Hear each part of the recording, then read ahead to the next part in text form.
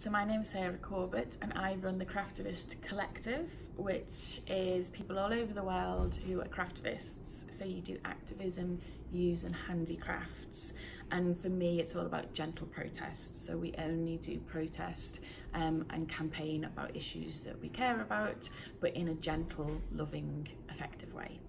Over the last 10 plus years, I've been honing where craft can be useful in activism and where it might not be useful, but activism always as the priority and the craft as a tool in the activism toolkit. And it's just spread like wildfire. So there's craftivist groups all over the world, there's individuals who use our kits and tools. My book's out in paperback this year because it sold really well.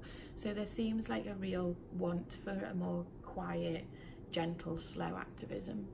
I'm delivering 4 workshops across the country, one of them being in Norwich, which is exciting.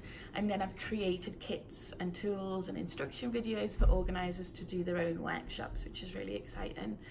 And the Norwich event, we're doing 2 workshops in one day, and they're timed and they're closed workshops, so they're just for a small number of people, so it's not a drop-in like some of our other workshops. And it'll be great because it's in the Forum, which has such a great history, and this project is all about daring to dream about how we can be change makers of the future.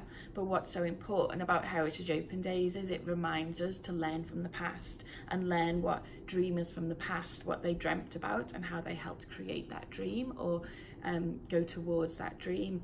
And with the Forum, it's such a physical reminder of the history of the library burning down and then people wanting to save the library, but then also think about what do we want that's more than a library, what do we dream of, and the dreamers of a community space, and then it was created.